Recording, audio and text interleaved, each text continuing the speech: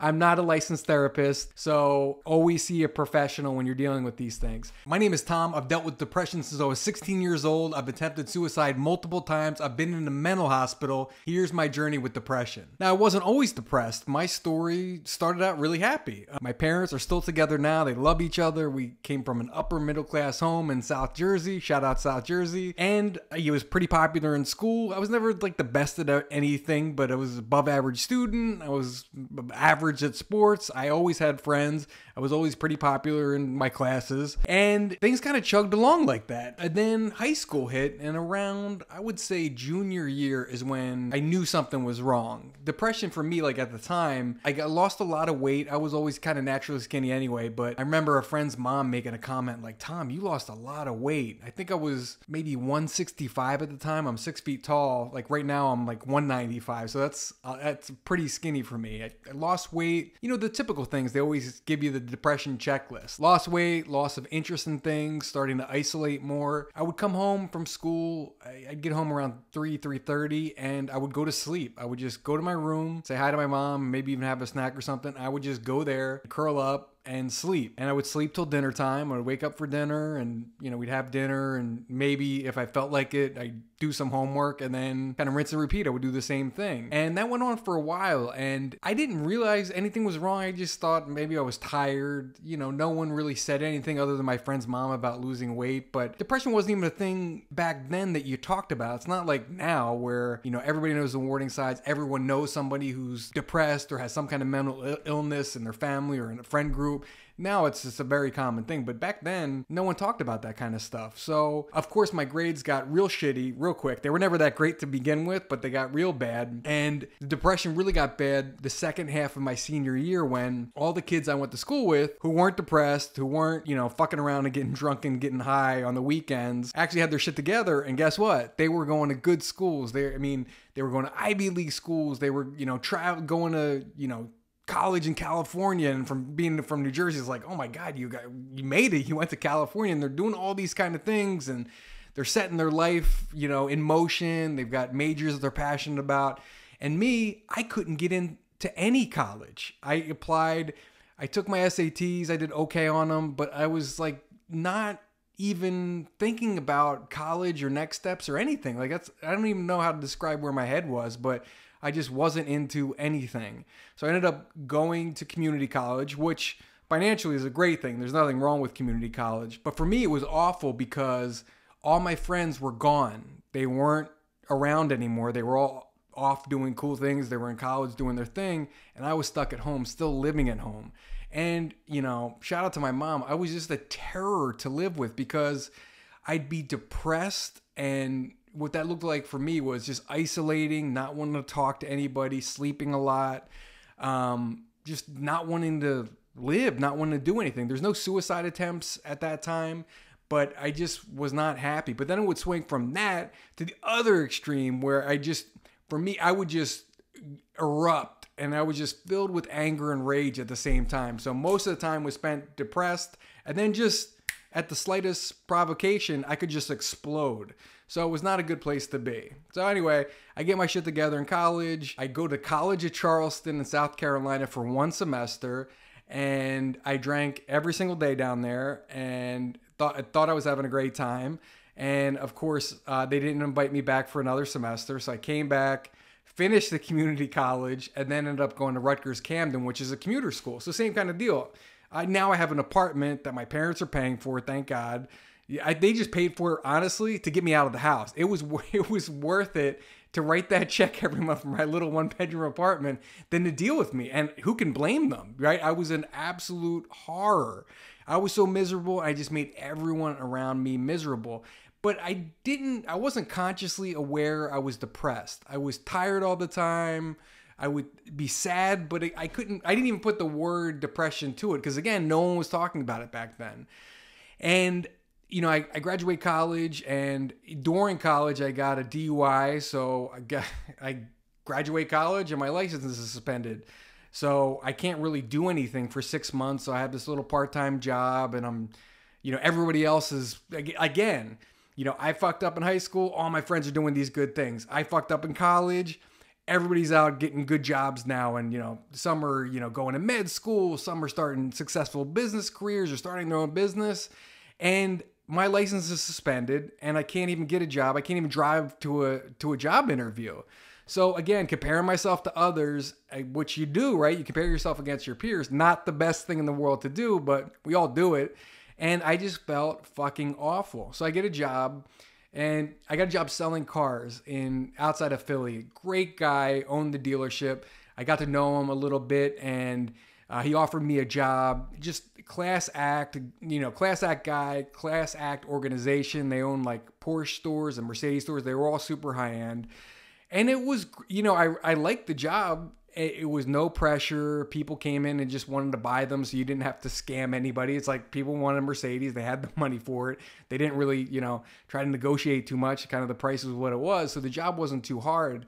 But I remember I would my license was still suspended. So I would take the train in from South Jersey to outside of Philly every day. And you would go over the Ben Franklin Bridge, which goes over the Delaware River, which separates New Jersey and Pennsylvania. And every day, we would go over the bridge in the train, and I would look down, and I would just pray to God that the train would just fucking plunge in the river, and I'd be dead, and that would be it. Every single day. And I would work all day. I would take the train home. I would have to walk home from the train station, because I didn't, my license was suspended, and I would get home at like 8 o'clock at night, physically exhausted, depressed, and I would just smoke weed. During this time I was smoking a ton of weed, so I would smoke from the second I woke up till I'd be high till the second I went to sleep. I wouldn't really drink during the week because that would beat me up too much. So that was it. I just go home, be sad, smoke, go to sleep, and repeat. And I was making good money, but I couldn't even keep it together, to buy a nice car for when I got my license back or anything. Like, my life was completely unmanageable. I just couldn't seem to get anything together. I'd spend my, the money I made out partying, buying substances or going to, bars or clubs on the weekend. And, my life was just, I was not in a good place. And that's the first time I attempted suicide. And it really wasn't a real suicide attempt, which I tried that later. I put the gas on in my apartment, and I think I even had the window open a little bit. So, obviously nothing's going to happen. But I remember just crying and, just wanting to die and just not knowing what to do or kind of being too scared to do it. So the next day I called my dad and was crying, and he's a busy guy. He, has a big corporate job, and he dropped everything and took a U-Haul, drove out in a U-Haul to pick me up and towed my car behind the U-Haul, loaded up all my stuff, and brought me back to Illinois where they were living at the time to figure my shit out and get it together. And obviously they were super concerned. That was the first time I saw anybody about depression. I actually went to a psychologist. Of course, they made me. I didn't want to be there. I didn't want to talk about my feelings at all. So I was really in no shape to better myself or help myself at all. And that was the first time they prescribed antidepressants. And I took them, I don't know, for a while. They worked, I get a little bit maybe in the beginning, but looking back, maybe it was just like a placebo effect. Like, take this, you'll feel better. And you take it and you go, oh, I guess I feel better. But they didn't really work. And I ended up getting it together a little bit. And I got a job at a concert venue in Milwaukee. And I'm a music nut, so it was a fucking cool job. I was, doing marketing for a great concert venue. And we get to see bands every night and work with these cool people. And I ended up getting fired from that, because I'm high all the time and I'm just angry and, I'm just not a good employee or just not fun to be around. That's when I had my first real suicide attempt. It was before I got the job at the concert venue. I was working for this company that I was doing sales, and it was a good company and good job, but I just fucking hated it. And I was still staying at my parents' house, and I left for work one day. I was going to do a demo for a customer or something. It was a nice morning, and I just left to go to work, and it hit with overwhelming depression and just had enough, and I wanted out. And I don't know if you guys have ever experienced overdosing or taking too many drugs or taking too many downers, especially. Your body kind of slows down and it's starting to get colder, and I kind of felt it coming on, and that was it. I was leaning into it. And then all of a sudden, this is probably an hour after I took it, there's pounding on my window, and it's a cop. And he goes, I rolled down my window, and I'm in my mind, I'm good. I can pull it together to talk to this cop. So the cop goes, hey, what are you doing in your car? Somebody from the store complained you've been here, in this spot for over an hour. And I was just going to reply, but I couldn't even form words. When I opened my mouth, it was just slurring and it wasn't making sense. So the cop knew something was up, saw the suicide note, so called the ambulance. They took me to a mental hospital. So that was my only time in a mental hospital. It wasn't fun. I was there for a night or two, and then they realized that I didn't belong there, I guess, or I wasn't going to harm myself anymore or anything. But I didn't want to call my parents. They said I had to call somebody or I couldn't be released. So who else I'm going to call? I called my parents, and they came.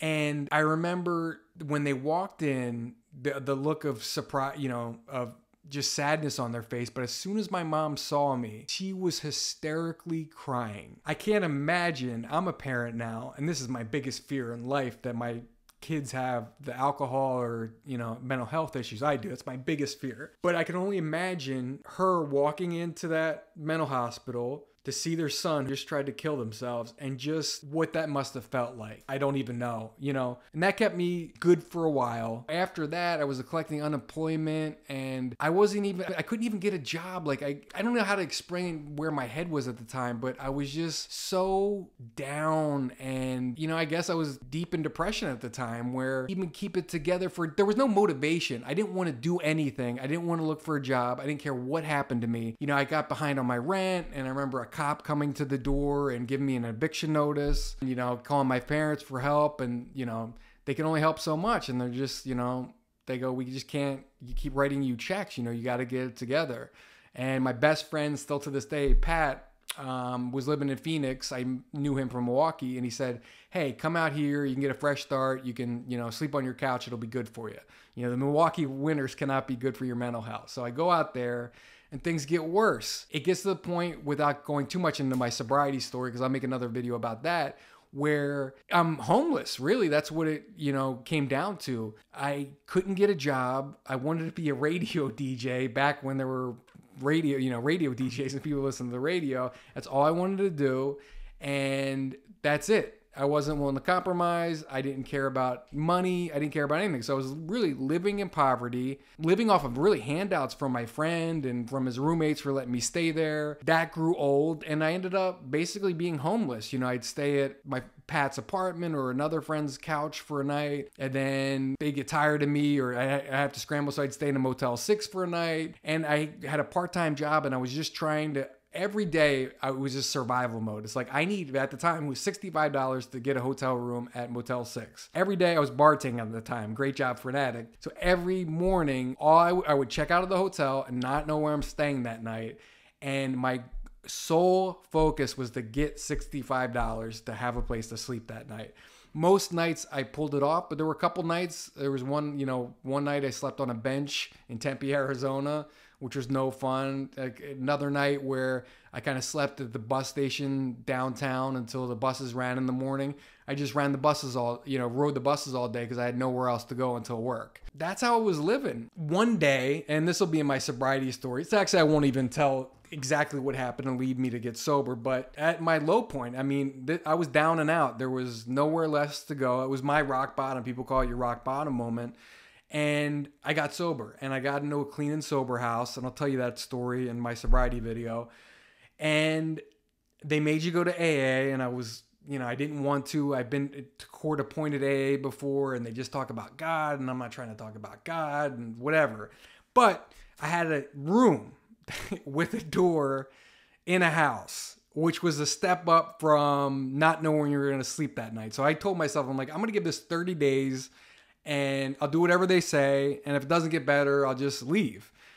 And it did get better. And, you know, I got it together and got a little part-time job and started making a little money. Then, you know, getting a full-time job and then getting my own apartment and getting a car and, you know, all these little milestones. I just kept hitting them. But the fact I wasn't using anymore drinking didn't solve the addiction problem. It just made it more glaring because I couldn't hide from it anymore. I couldn't go to the bar or, you know, smoke a joint or, you know, do coke or whatever to get me out of that. Like, I was sober and I was stuck with myself. So then I was hyper aware of those, you know, being depressed, you know, going to those rage moments. And I went to a doctor. I went to just my general practitioner when I, you know, go on these, you know, 4-day or week or 2-week, you know, bouts of depression where I can, you know, barely leave the house. Some days I can, I have to call out of work. So they would, you know, they would say, okay, it sounds like depression. And then they would write a prescription for this antidepressant. And I take that for a couple months and then I have to go back and it wasn't working. And they prescribe another one. And I literally tried every antidepressant you could imagine, and none of them worked. You know, I just kind of, you know, dealt with it, right? You know, on those depressed days, I would just do the bare minimum to get through the day. And even now when, you know, and I'll talk about what I do now, but now when those days happen, and they do, you know, those just sad, deeply depressed days, I clear everything off my calendar except what I can't get out of, except for those like absolutely have to do today things, and usually that's only 1 or 2, and then I skip everything else. I'm doing good at work. I'm getting it together. I start having these external things back in my life. You know, I start dating. You know, I never really dated before I got sober. I mean, I was always okay with women and hook up with a girl at a party or something like that, or, you know, I meet someone, but I never really went out on dates, and because I was fucked up. You know, I didn't care about and trying to get out of that pain of depression, like trying not to be sad, trying to get high and feel better. Like, that's all I cared about. Like, girls, sex, I didn't even give a fuck.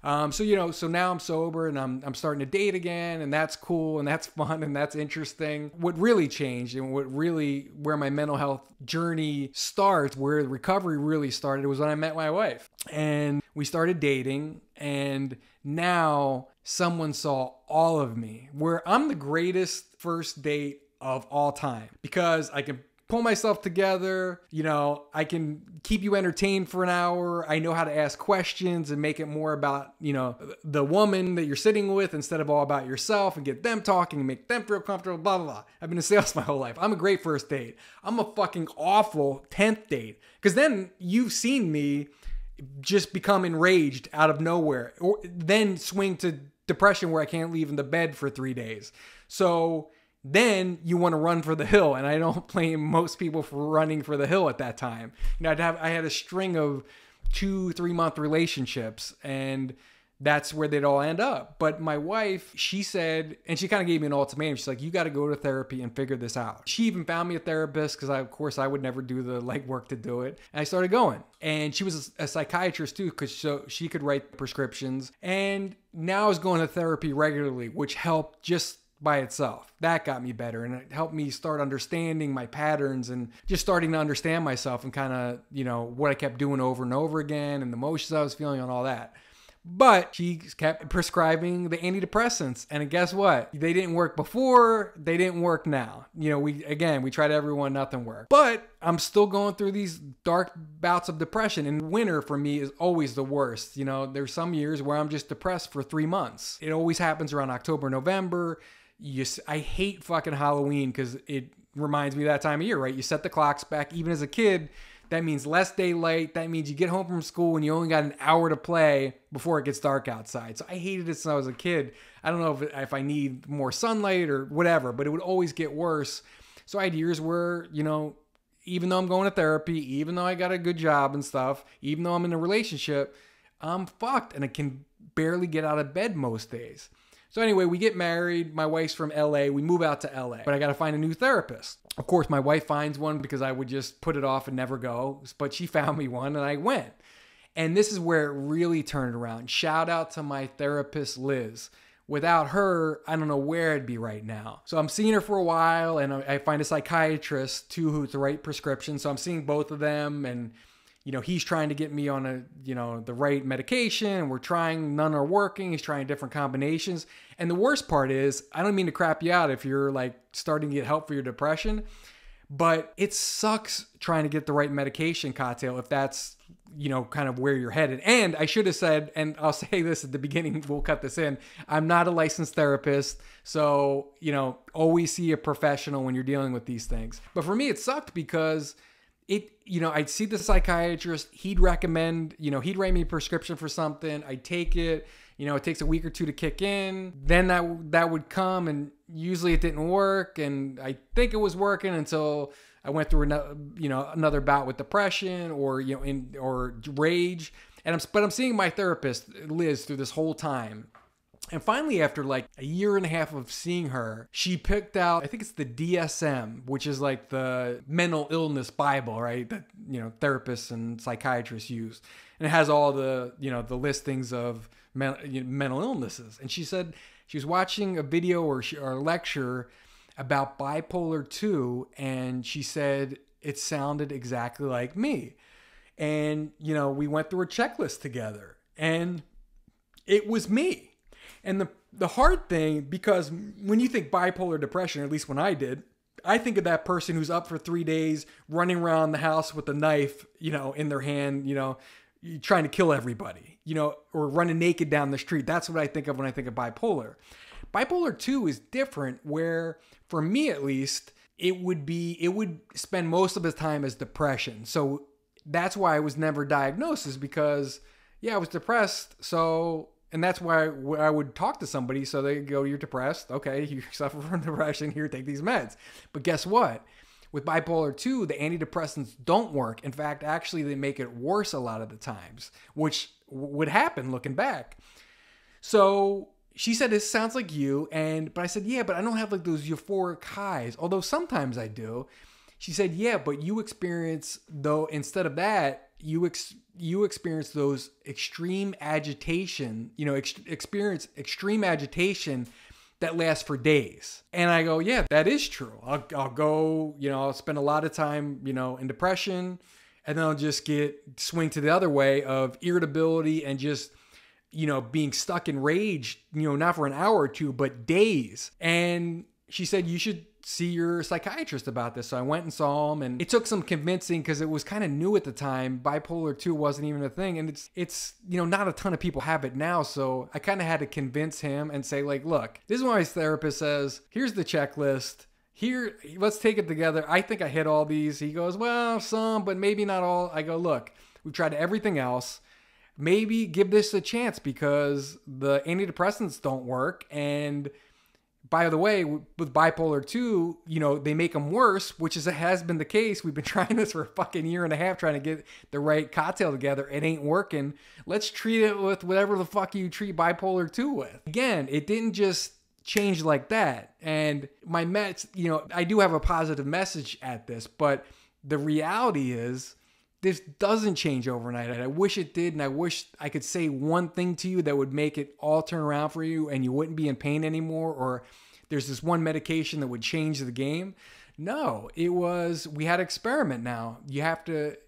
I would never want to be a psychiatrist because it seems like an impossible task, right? To try to, get the people the right medication, the right dosage, the right cocktail of them. And probably we tried it for about 9 months until we got stable, where, I went a month without having, a bout of depression and didn't become enraged, for a whole day or more. And that was a huge win for me. And my wife noticed it. And during this time, I'm still going to therapy every single week. And now we're getting to the cause of things, right? Now that I'm stable, now the work starts, right? Just like I could never have gotten, mentally fit while I was using. It was all fucked up because, you got to get healthy first before you can start dealing with your mental stuff.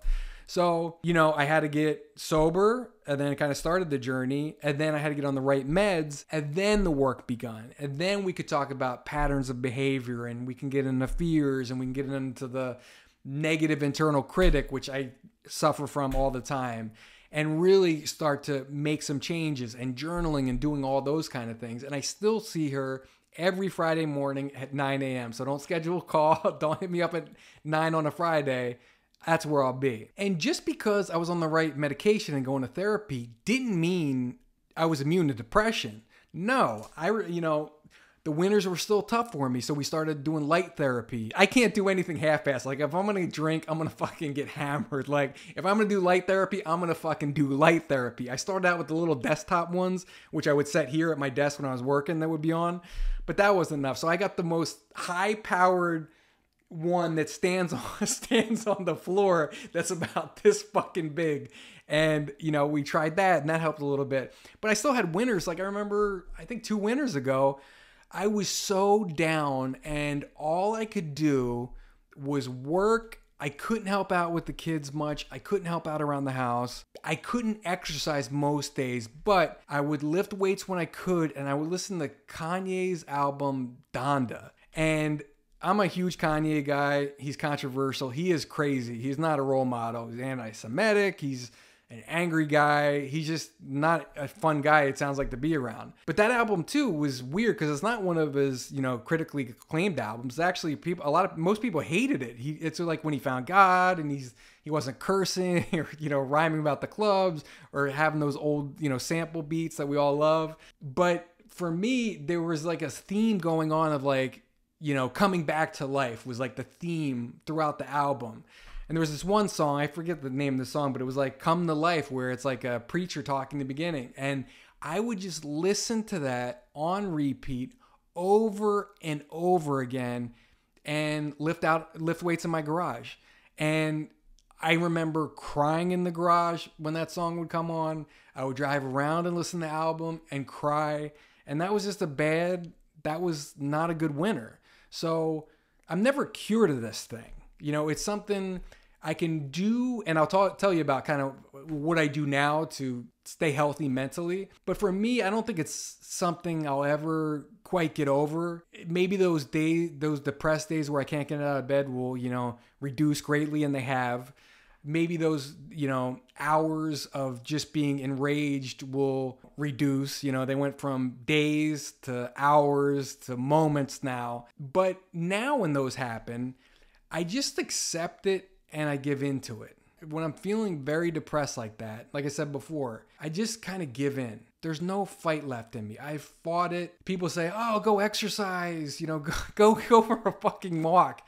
I don't know who these people are, but when you're feeling like me, you can't do anything. You can't go, I can't go work out. All I want to do is lay in bed. Like, I can't fucking put that together. So when those days happen, I just clear off my calendar, do the bare minimum. And when I get back on track. And the things now that I do that help me stay healthy mentally is, I see my psychiatrist every 3 months, and we just made a medication change like 2 months ago. So we're still tweaking that, and you build up a tolerance to medication or one stops working. So that's always kind of a work in progress. I see my therapist every Friday, like I said, at 9 o'clock. I do light therapy in the winter. I know, once October, mid-October comes around, I get that fucking, crazy light, and I set up my office and I keep it on for hours a day. They suppose you're only supposed to do it for like 15 minutes. I put that shit on blast like this far from my face, and I keep it on for hours at a time. I journal. Journaling really helped me, and it was combined with therapy for me, because emotionally, if I'm enraged Tuesday and I see my therapist on Friday and I'm in a good mood, I have no way of reliving that moment or even remembering that moment. I would show up to therapy on Friday and go, pretty good week this week. Things are good, not much to talk about, and it'd be 5 minutes, and that would be the end of our session. So then I started journaling when I was feeling, strong emotions, positive or negative, and I would write them down. So then Friday I had something to talk about every week, and we could start digging into things like that. Exercise is huge for me. I've worked out my whole life. Even when I was all fucked up, I would smoke cigarettes and partied. I would still go run a couple miles or go play basketball and smoke cigarettes in between games. So I always worked out since I was a kid. And, a lot of my energy goes into that. You know, I work out 4 or 5 days a week forever, especially since I've gotten sober. I maybe worked out too hard. Maybe that became an addiction because I just got surgery on my back to replace a disc, which I fucked up for, you know, from years of abusing my body. But exercise is huge for me. It just makes me feel better. You know, I don't know what it is, but I don't know if it's endorphins or maybe I'm getting naturally high, but I need that. It's just something about sweating. And I worked out today. I was at the gym and I was just sweating and I just rubbed it all over my face. Like, I don't know. It just feels good to me to sweat and to work out and the feeling afterwards. So I stay up on that and I eat healthy. Like, I can't afford to eat. I got to put myself in the best position, you know, physically and mentally to kind of battle this thing. So I can't eat McDonald's, you know, and have those crashes an hour, you know, after you eat it. I got to eat clean. I got to eat healthy. I got to limit sugar. You know, I only kind of pig out on sugar a couple nights a week, you know, on my cheat meals. So those are the things that really help me. And I hope really after watching this, I don't know if any of you are still here or any of you were interested in hearing that whole story, but hopefully it helps one person and one person can relate to this. And right now, I'm as happy as I've ever been. I'm in a great marriage with my wife who I love more than anything. I have 2 beautiful daughters that I'm a part of their lives, you know, a part of all of their lives. I'm dropping them off at school. I'm playing Barbies. You know, I'm going to karate. I'm doing the whole thing and I fucking love it. Right now, I'm pursuing my dream job. You know, I quit my job a year ago and I was in financially, you know, we saved and saved and saved to kind of be able to take the sleep. Has not gone well overall. You know, I'm looking for jobs now, but I was able to pursue a passion and do what I love. And right now, I'm actually doing what I love. I love doing this. So getting so much fulfillment out of that. And you know, I've run marathons I've been to funerals. I learned how to box. I've done so many, you know, I've experienced so many things, good and bad, but I've managed to stay sober through them and mentally I came out of them okay. So look, if you're going through depression right now, if you're bipolar 2, you know, get help first. You got to talk to a professional. I'm just a guy on YouTube, right? You got to talk to a professional first, but you've got to stick with it. It's not easy. It's probably the hardest thing I've ever done, you know, this and getting sober, but it's something you just have to put in the work. And I know, trust me, I know when you're in the depths of depression, how hard that is. Like I said before, when I'm depressed, I can't exercise. I can't do shit, right? So you go, Tom, well, how am I supposed to take care of myself? Well, when you are better, take care of yourself. Go to that therapy appointment. Go exercise. Go see the psychiatrist and talk through your issues. And maybe medication will help you. Maybe medication isn't for you. Maybe just going to a therapist or talking to a counselor, you know, will get you there. But I can tell you, it's been a long journey and it's been a lot of work, but I wouldn't have traded it for anything because it wouldn't have led me here right now with you and with my family and the life I get to have now. And I'm just much more empathetic to other people and their struggles too, because I've been through the fucking ringer. You know, I've been in the mental hospital. I've attempted suicide multiple times. I've been homeless. So when I see other people struggling, I don't have the attitude of just pull yourself together, you lazy fuck, you know, like some people do. Like, they're fucking homeless. Fuck them. They're just lazy. Or, you know, I don't know why they're not doing better at work. They're sad all the time. Just get it to fucking together. I can show up for work every day. I got shit going on. What's wrong with them? No, I understand that people are going through things that you'll never have an idea of what's going on in somebody's head. So just try to be kind to them. And thanks for watching. Hopefully this helped one of you. I'm going to do more solo videos. Make sure you subscribe and turn on notifications. I'm going to do solo videos occasionally. The next one I'm going to do is about my sobriety journey. Sorry if this was a little long, but fuck, my story's long. So thank you so much for watching. And if you're really dealing with mental health issues right now, call somebody. Go see a therapist today. Call a hotline. There's things you can do today, but just reach out even to a family member or friend. And I wish you the best on this journey. It's long, it's hard, but it's worth it. You're worth it. Life is worth it. Love you guys.